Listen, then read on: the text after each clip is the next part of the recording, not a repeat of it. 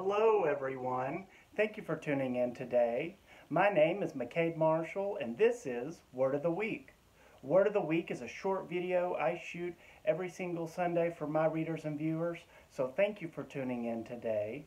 At the end of this video, if you enjoy this message, I encourage you to share it with family, with friends, with loved ones, and with coworkers. And you can do that by copying the link to this video and pasting it to your email and sending it, and you can also paste it to Facebook, Twitter, and all your favorite social media sites. So make sure to share the good news at the end of this message. Also, I have a YouTube channel at youtube.com, and the channel is just my name, McKade Marshall, and you can subscribe for all my latest videos there. And to subscribe to Word of the Week, you can go to my website at the end of this message at mckademarshall.com, fill out the form under the Word of the Week tab, and I'd be more than happy to email you these videos every single Sunday evening. So make sure to check that out at the end of this message. Alright, well, the Word of the Week for this week is Christ the Cornerstone. Everyone is looking for a better life. Anyone you meet is on a journey, seeking something or someone to make life better. We all have goals, things we hope to accomplish, and places we want to see. Even though people have different interests and look to build their lives in their own way, everyone has a call from God to live for and to serve Him. We are all builders. We are all called to work on something and fulfill our purpose in life. As builders, it is so important to build the things in our life properly. How we approach life can determine what kind of life we are going to live. In the scriptures, Jesus says in Matthew chapter 21, verse 42, "Didn't you ever read this in the scriptures? The stone that the builders rejected has now become the cornerstone. This is the Lord's doing, and it is wonderful to see." When Jesus says the builders rejected the stone, he was referencing himself.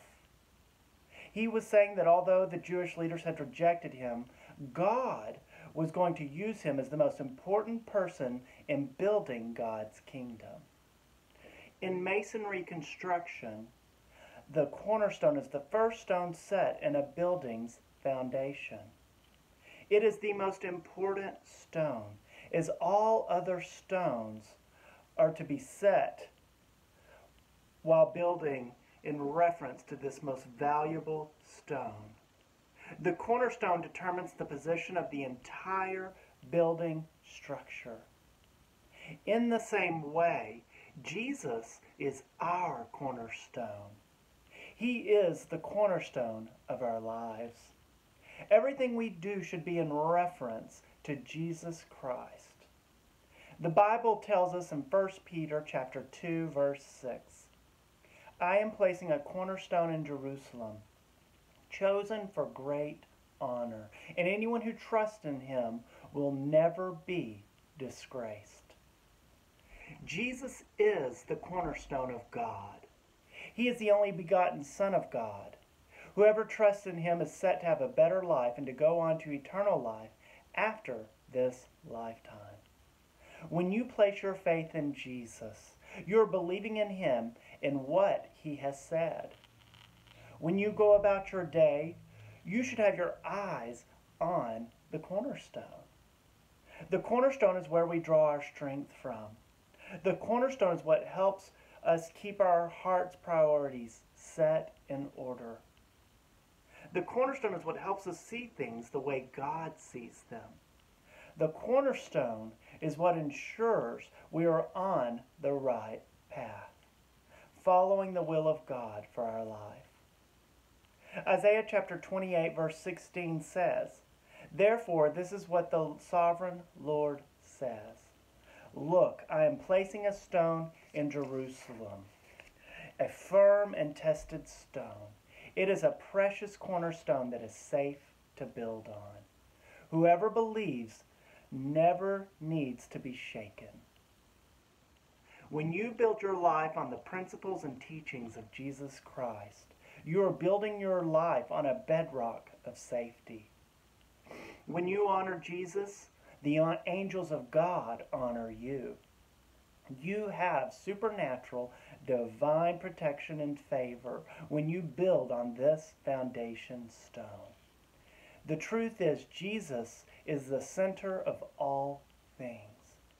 He holds everything together by His Spirit and through His power. All of creation and every spiritual force that could ever stop you from fulfilling your destiny must bow at the name of Jesus. Right now, I believe God is going before you by Christ's Spirit, making crooked places straight. He is driving out the forces of darkness so you can advance the kingdom of God in your neighborhood. He is lifting dark clouds so people can see the light of His glory and goodness. Colossians chapter 1 verse 17 tells us, Jesus is before all things, and in Him all things hold together. Today, if your life feels like it is falling apart, look to Jesus. Jesus is the cornerstone of creation. He holds all things together. There is not one part of your life that is beyond the control of Jesus. Jesus is with you when you go to work. He is with you in your car while you're sitting in traffic. He is with you when you're raising your children. He is with you when you're asleep and when you wake up. There is never a time Jesus is not with you. He is the only way to salvation and the founder of our Christian faith. Right now, Jesus is in heaven, seated at the right hand of God the Father, making prayers and entreaties for us. He is asking the Lord to protect us, to lead us, to guide us, and to prosper us. It is at this seat of infinite power that we can go and ask for anything we need. In this world, we are going to have problems. In order to work through them, we are going to need help. God has given us all the tools we need to not just survive, but to thrive. Whether it is a new relationship, a new job, or a breakthrough in your health, God will give you whatever it is you need in order to overcome. If you will build upon and stand on God's word, you are not going to be moved by the sorrows of this world. Instead, you will be immovable. You have the cornerstone of Christ's Spirit seated on the throne of your heart. You know nothing can stop you because you have the Creator of the entire universe living inside of you. Know today that as long as you have Jesus Christ as the cornerstone of your life, nothing can keep you from fulfilling your purpose and living out the will of God. Well, I want to pray over you really quick that you get this message deep into your spirit about Christ, the cornerstone. And as you think about masonry and builders and a building being constructed with huge stones, and you think of the cornerstone and how everything is built in reference to this cornerstone, think about your faith and think about as you're making your dreams and your goals for life. Think about how it all needs to be done in reference to Jesus Christ. And Jesus tells us this because He wants us to have an abundant life, an overcoming life. The world will give you all sorts of alternatives, but the true source of life in eternity and also in this lifetime is only through Jesus Christ.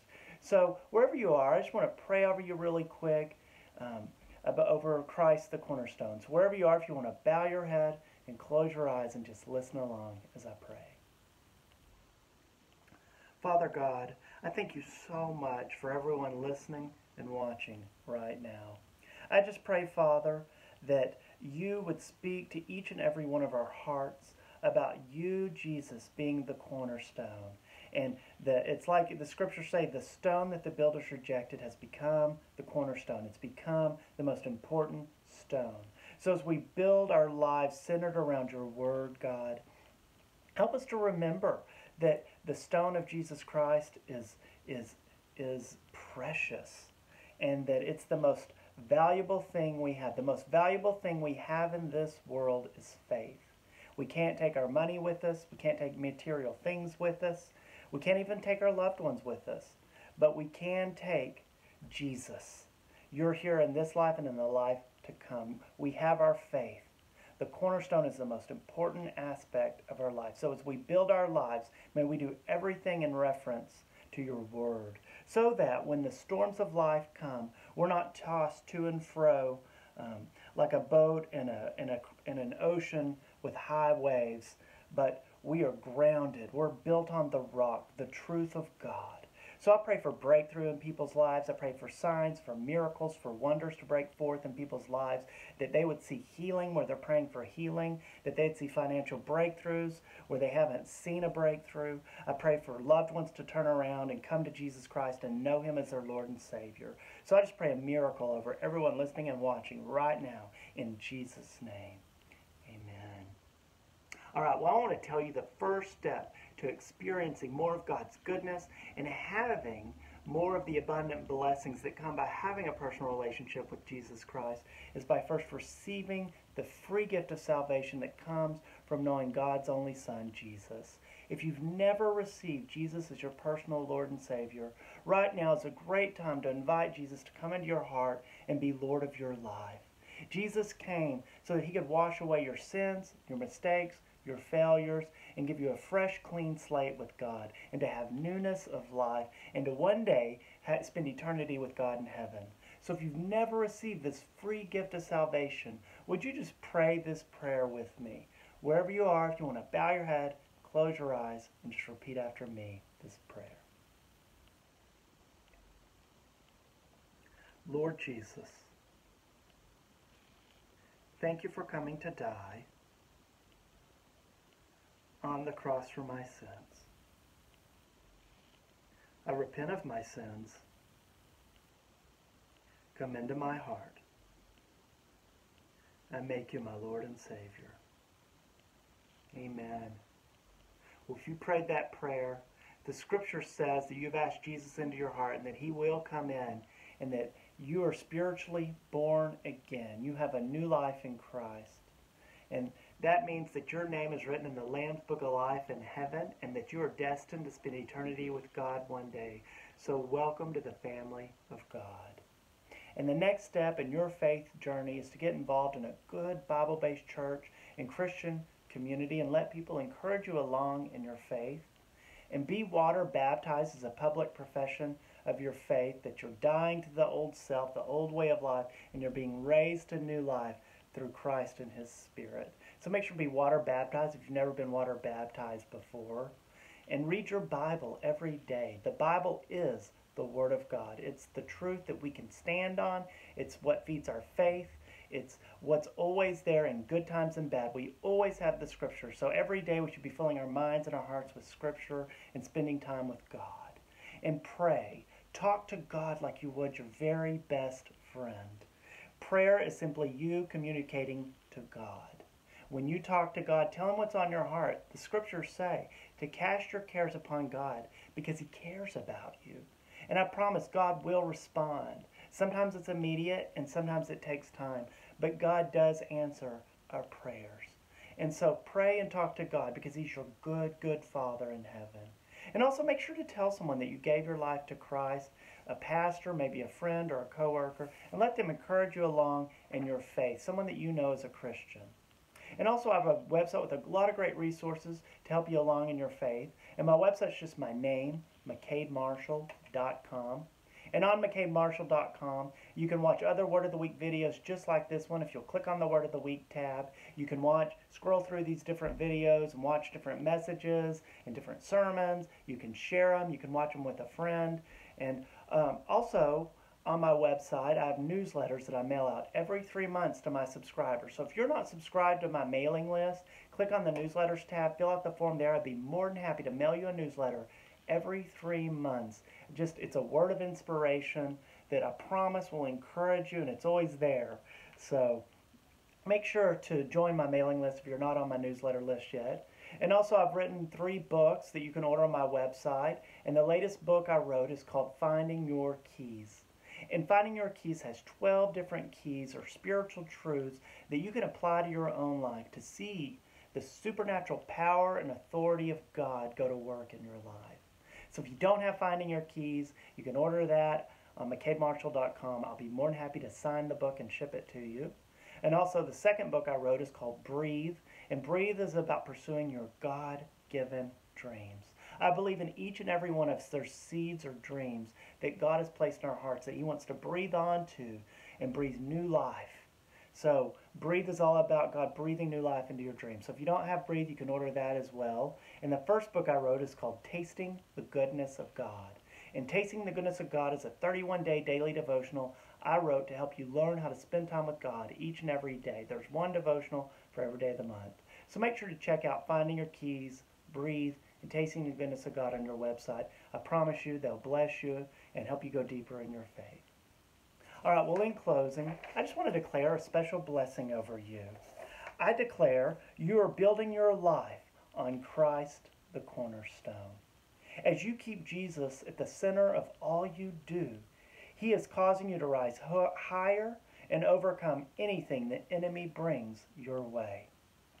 Your faith is immovable, and the potential you have to go further is boundless as you build your life on the rock of God's Word. There is nothing and no one that can stop you from fulfilling your purpose and becoming who God created you to be. With His help, there is nothing you cannot achieve in Jesus' name. Well, I love you, and I'm praying for you. God bless you.